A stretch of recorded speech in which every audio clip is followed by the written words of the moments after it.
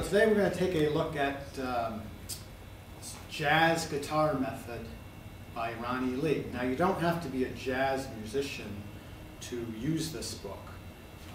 It's in two parts.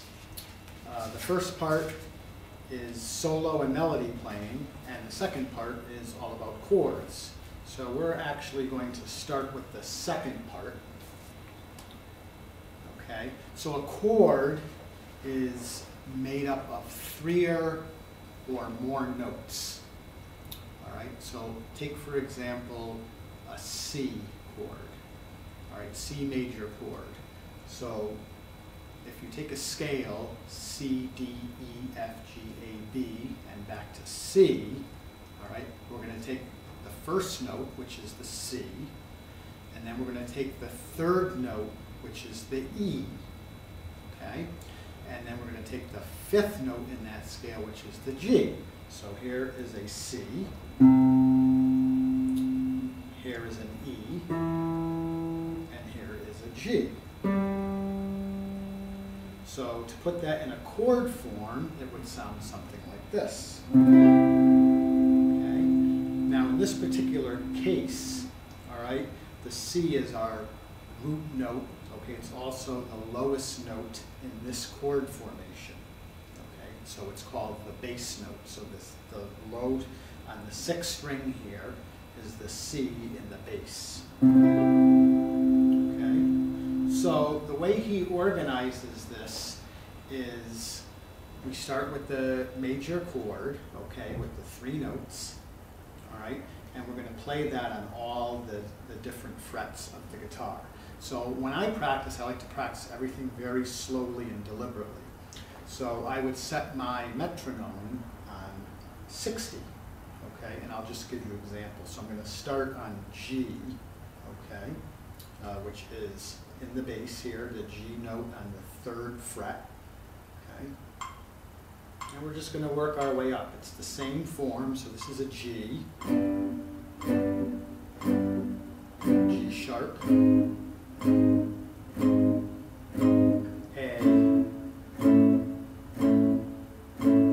A sharp,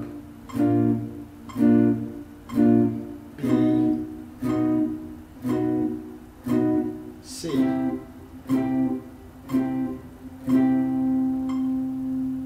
Okay, so that's how we start with our just regular major chords with 3 notes. Okay, so we have the root again, which is the name of the chord, so in other words C, a C major chord, and we have the 3rd note, E, and we have the 5th note, G. So moving on, we add another note, okay, which is called the 7th note in the scale. So in terms of a C scale, the 7th note is B, okay? So we would have a C, E, G, and a B. So again, here's our C, here's an E, here's a G, and here's a B. Right? So that's also known as the major 7th, okay, the B. Okay. All right, and that sounds something like this when we have the C in the bass. So we have the C major with no 7, and now we add the major 7, and get a C major 7. Now we also have something which is called a C7, and that contains the same note C, E, G, but it also has a B flat. Okay, so that would sound like this.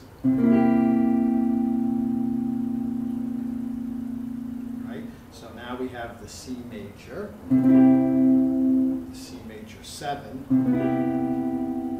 and the C7. And then we'll add another chord, which is called the 6th. Okay, so that is an A. That's a C, E, G, and an A. Okay, remember G is the 5th, so the next note after that would be A, which is the 6th. And that sounds like this. So again, in the book, he organizes all these chords, okay, in into a nice exercise. Again, I'm going to play it very slow for you on 60, okay? And we'll start on G again. So this is our G major, G major 7, G7, G6, we'll go to G sharp.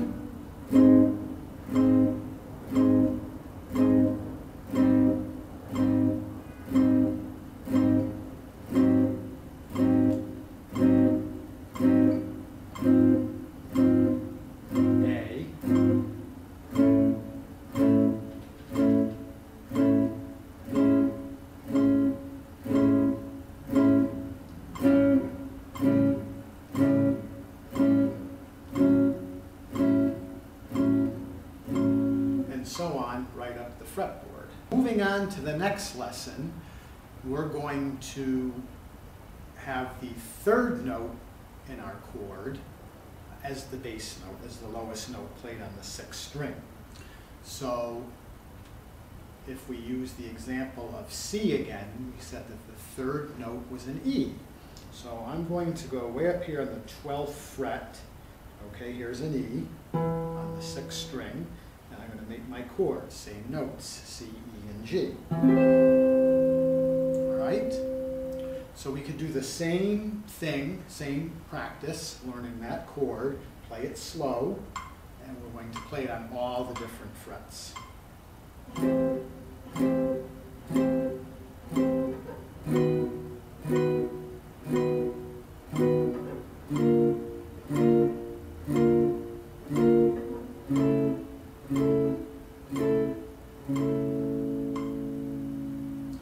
So you want to be able to master that and move that anywhere up and down the fretboard.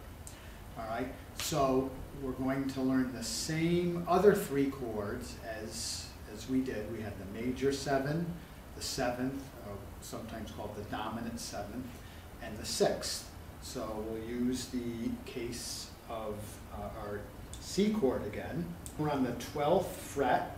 Okay, here's our C chord with the E as the lowest note. Now you see we have a C way up here on the 13th fret on the 2nd string. Okay, and if I lower that 1 fret, I have my 7th, which in the case of C is a B. And I get my major 7 chord. If I lower that 1 more, I get the flat 7, okay, or the dominant 7, which is a B flat. I get that sound, and then if I lower that note 1 more, okay, I get the 6th, right, which we said was an A. It sounds like that. All right, so again, he has exercises here to practice that, and again, I would do that slow. So I'm going to start here, okay, with an E chord. Okay, you have the E up here, and the G sharp, which is in the bass note, the 3rd note. Okay, that's your E major chord. So, E major 7, E7, and E6. And again, going right up the fretboard. So if I moved it 1 fret up, I'd have an F, okay, with an A in the 3rd as an A, okay? A in the bass on the 6th. F, F major 7, F7, and F6.